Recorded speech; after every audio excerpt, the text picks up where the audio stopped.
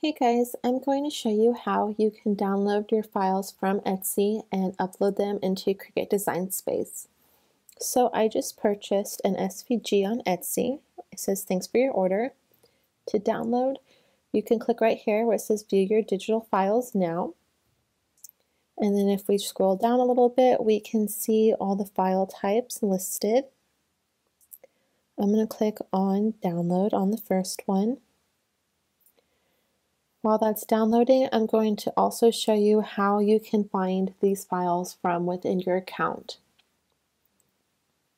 So you're going to come up to You, click on Purchases and Reviews.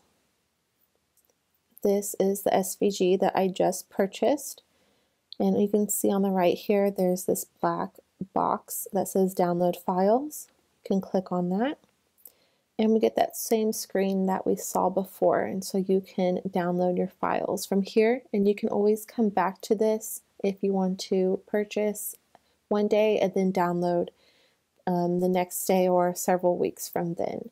These are always going to be available to you. So now I'm going to go to my downloads folder and make sure it's there.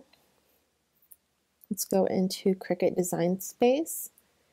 To get this into the program, we're going to click on Upload. I already had a new project open.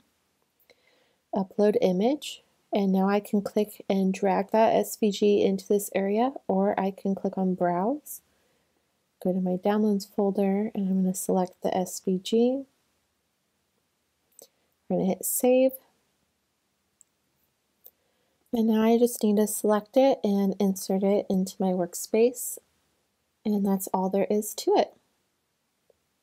If you have any questions about how to do this still, please leave them in the comments and I will try my best to help you out. Thank you so much for watching. Bye.